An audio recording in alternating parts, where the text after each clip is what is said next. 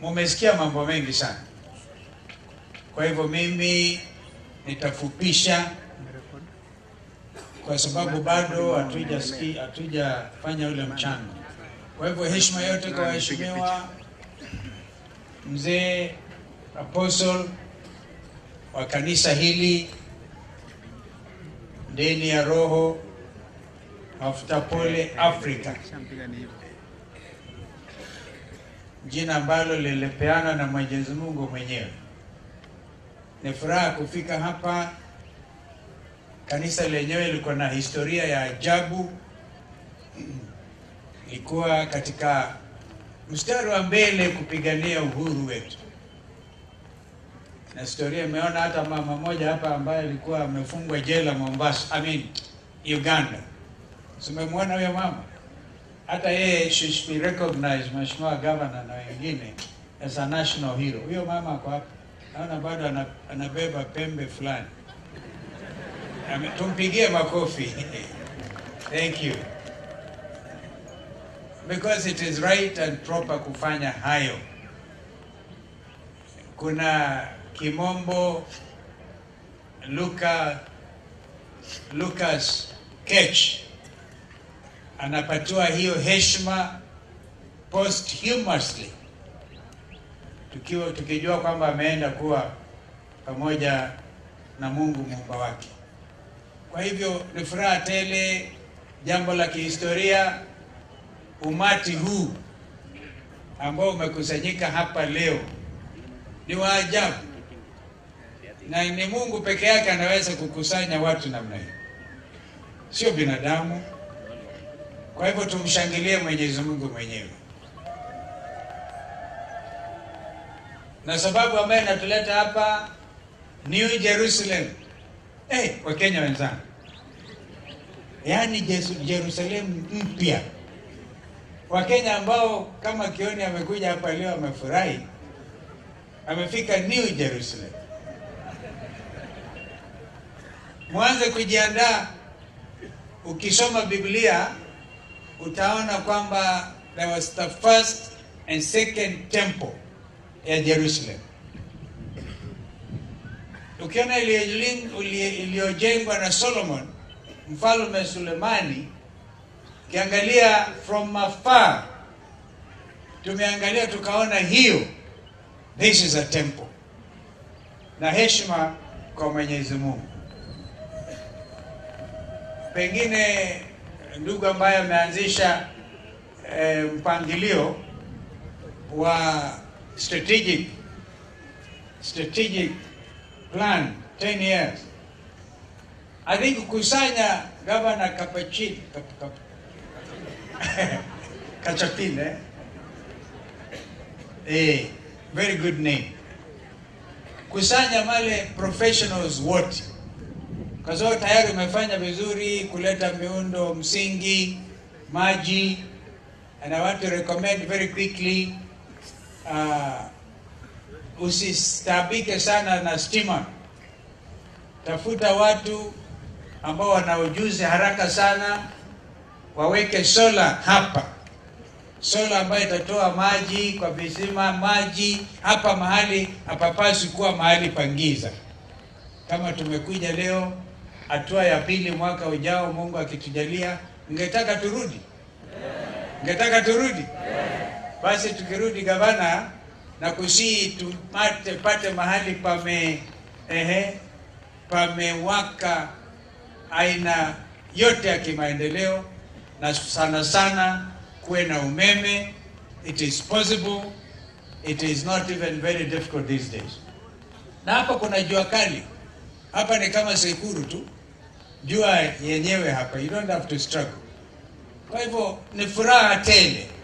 Nataka nimshukuru ndugu yangu Eugene Amala ambaye aliweka kila juhudi kuhakikisha kwamba kanisa hili linastajaliwa, register, when he had the opportunity to do so. And so tumeshangaa. Pokot, West Pokot ni nyumbani.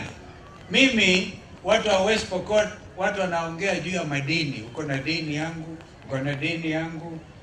Kama ni mambo ya kuulizana madini, nyinyi mko na dini yangu.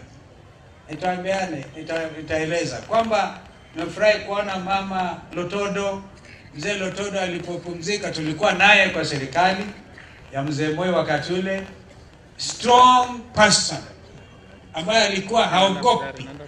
Nadhani huyo pengine alikuwa ukoo wa Lucas Cage. Na pia tukawa na wengine.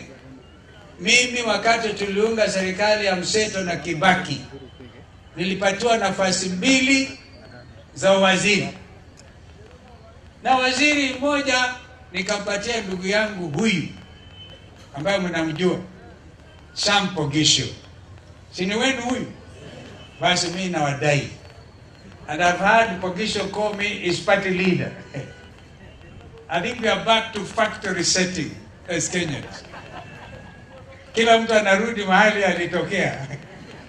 Mahali polikosania hapa ukaona, because my brother Sam Pogisho is still the leader of my party, kama mwenyekiti wa kitaifa, pengine tungekuwa tumepiga hatua kubwa zaidi. Lakini nafurahi kumuona mbunge wenu hapa, my friend Moroto amesoma sana. Ninyi mjui anapata PhD. Huyu Moroto amesoma sana. Na vile amekuwa bishop. Mheshimiwa Moroto, well done. You know, people used to think, they used to equate Moroto with Goroko. Unakumbuka hiyo? Ametoka huko. Now you have seen the example of this church, this congregation, kwamba kutakuwa amani kwa sababu ya dini hili in West Pokot, in Samburu, in Turkana, in East Pokot, area hili, zone zima hii, tukiona msimamo. Na tena Lucas mwenyewe mwanzilishi alikuwa anapenda wimbo. Hapa tumeona wimbo wa ajabu, wimbaji, watoto wa ajabu. Lakini msifadhaike kwa sababu ya watu wanasema mmezaana zaidi, bado hamjafikia. Lakini tukizaa watoto pia lazima tuwapangilie. And I want now to conclude. Lazima wapate elimu bora. Wakati mmoja nilikuwa waziri wa elimu, na nakumbuka kwamba even up to the university kulikuwa na Higher Education Loans Board. Sasa hakuna Kenya anayejua ukihitimu wa watoto watoke primary, secondary, ambao tulisema na Kibaki free and compulsory, wakifika chuo kikuu hawana namna ya kusoma, wahitimu kama kina Moroto. Kwa hivyo hapa kuna changamoto kubwa. Vile vile wakimaliza hakuna kazi.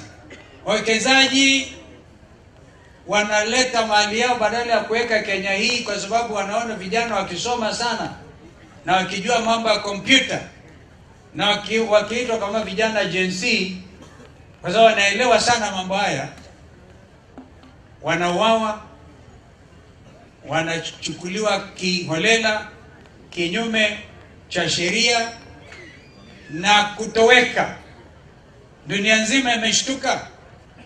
Mheshimiwa Moroto alisema hapa, ingawaje sikufuata Kipokoto vizuri, alisema aliingia kule kwa bunge wakakula mchele. Alikula chakula yenu.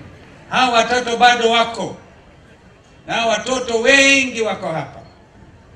If you look at it, without factories, without rural industrialization, kuweka mitambo ya kutengeneza bidhaa mashinani, tutakuwa tunaelimisha watoto na hawana namna ya kujilisha hata kusaidia wazazi wao. Kwa hivyo ni wakati tuulizane sasa hivi. Nyinyi wabunge mko hapa, hatuna uhasama. Apostle mkubwa alisema hapa tukiongea, tukijaribu hata kukosoana ni kwa roho safi. Roho safi. Kwa roho safi nchi ya Kenya haiendi vizuri. Haiendi kabisa vizuri. By now tungekuwa tumetoa barabara ya kutoka Kitale, Makutano, Lodwar, Natpal, kulinganisha ili kufanya competition na ndugu zetu wa Uganda, ambao bidhaa nyingi kutoka Mombasa zinapelekwa kupitia Uganda Nemle kuelekea Juba. Tungekuwa tumeunganisha, na mimi kwa upande wangu niliweka kila juhudi kuleta amani hapa kwa nchi jirani ya South Sudan. Vile vile tukasaidia wenzetu wa Somalia na wengine hata wa Burundi kule na kwingineko. Kwa hivyo kuna kazi muhimu ya kufanya, tusidanganyane. Kuna changamoto kubwa ikiwa serikali to finance Act 2024 na ala kuongeza ushuru uendelee. Vijana jensi walikuja, wanakumbuka Eugene, tulikuwa kusema Zakayo amekatalia kwa mti na mti utakatwa. Vijana walikata branches, matawi, wakakata matawi mpaka Ruto akasema potelea mbali even hii sheria yenyewe. Mimi naona hivi safari hii Wakenya watainuka wote. Kwanza huu mchezo wa kusema uongeze badala ya Moroto amalize 5 years arudi aulize kura, nataka ongeze hiyo miaka 7 kutoka MCA, kutoka seneta mpaka gavana, atu badala ya miaka 5 miaka 7. Wakenya anauliza, jameni, Apostle ombea Kenya ili Mungu awaelekeze roho zao. Wakenya wataki hiyo upuzi. Niko kanisani, upuzi hata kusema uongeze hata siku moja kwa serikali ya Kenya kwanza, hawatakubali. Vile vile mkileta hiyo mambo tena kodi, it is Wakenya wameumia. Mkenya yote ambaye ako na mshahara analipwa, anachukua whatever a payslip, analipa utake usitake kitu inaitwa housing levy, ushuru kila mahali. Nchi ni nchi ya ushuru. Naona safari hii Zakayo asiposhuka, naona mtu utangolewa kutoka na mizizi yake. Yaani mti na mizizi itangolewa na Wakenya. Lakini tunataka amani. Tunamtakieni amani kila mmoja wetu, na usio watu wa uoga ufai. Kwa hivyo mimi nataka nikome hapo kwa kuhimiza wenzangu wa West Pokot, muwe wakakamavu. Ninyi ni mashujaa, umeelimisha watoto, na tumekubaliana Mungu atujalie tutarudi mwaka ujao tuone vile mmepiga. This Soup Valley is the place for the future of this country. Na kuna madini mengi, natural wealth, governor, natural wealth. You know, my brother Senator Murgo, umetoka mbali sana, but you sang in deep baritone, unaimba kabisa vizuri. Tuwe watu kwa kueleza watu wetu ukweli bila uoga, and this is the time. Mimi naona nitarudi West Pokot. Nilikuwa nikitarajia nisimame makutano leo na kusalimia watu wa makutano, kina Baza Daloyatum kule, umeona msichana wake. Kuna watu nimefanya kazi na wao miaka yote hiyo, na ifika wakati tusalimishe, tuokoe nchi yetu bila uoga. Kwa hivyo nawashukuruni sana. Naomba sasa hatua ya pili iendelee. Wangapi wamefurahi kutuona? Zile kwaya 57. Mimi sijaona kwaya namna hiyo Kenya hii kama kioni. Hebu tuwashangilia watoto tena. Nikirudi mwaka ujao, Mungu anijalie, ile nimebeba kidogo ni ya kusaidia kuleta tu a little thing about that Z, nyumba ya Z hii. Tuchange kwa ukarimu mkubwa, lakini taenda nifikirie hizo kwaya 57 naweza kuwatumia nini. Gavana, I want to do something. I'm feeling those children were amazing. Wengine wachanga and they can't miss the rhythm. Yule alikuwa na shida ni mimi nikifuatiliwa na Waititu. To catch up with the rhythm. So may God continue to prosper you and prosper the work of his hands. And may this new Jerusalem shine out to the whole of the African continent. Iwe mwangaza Afrika